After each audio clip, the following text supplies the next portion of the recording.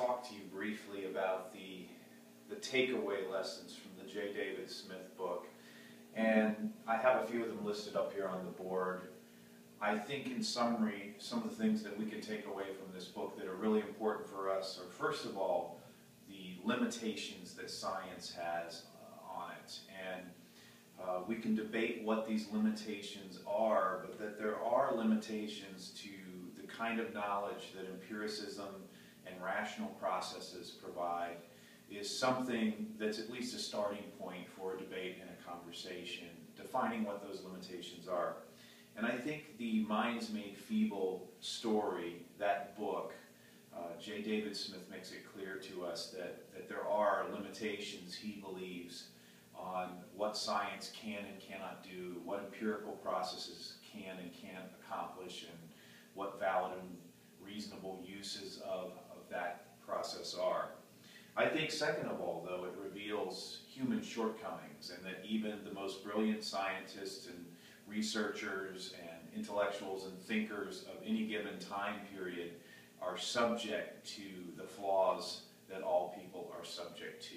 And so, while science as a process may be this thing, we also have to deal with the fact that science is done or is conducted by human beings. And human beings are subject to those shortcomings and those failures. And I think Goddard and his assistant Kite, I think those and some other people associated with the eugenics movement did have some human shortcomings that interfered with their work. I think, thirdly, though, it's important that we talk about some of the dangers of a governmentality that comes out of this story. And that's a term that comes from Michel Foucault. He's specifically referring to governmentality of the mind and governmentality of the body, what it means to be fully human. And in the Foucauldian sense, this story is a warning about these powerful kinds of structures that are invisible beneath the surface of human behavior and beneath and within the activity of science, academia, and social science research. Those things too, it's omnipresent. And Foucault would read this story and shake his head and say, this is a siren call, this is a warning, this is something that we should pay attention to, that is more evidence for this overarching governmentality of the mind or the body, or in fact both. I think too there's a lesson about objectivity and subjectivity. People have tended to oversimplify those terms and say that science is objective, whereas some of the more qualitative kinds of experiences in the social sciences are subjective, and they're different kinds of truths. But I would like to suggest to you as my students that objectivity, which science tries to claim for itself, and subjectivity are like disability and ability.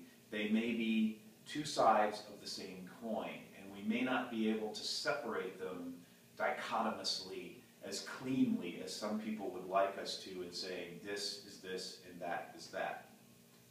I think the Minds Made Feeble book, another takeaway for me and for us, is that it perhaps reveals something to us about human nature.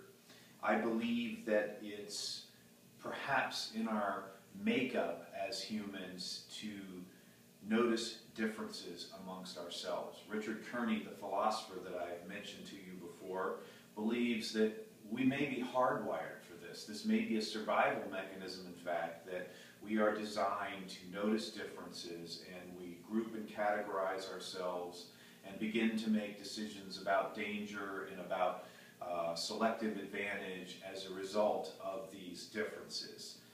Kearney also adds, by the way, that even if we are hardwired that way, we have a moral and ethical obligation to question that process and what we can do to counteract it as humans.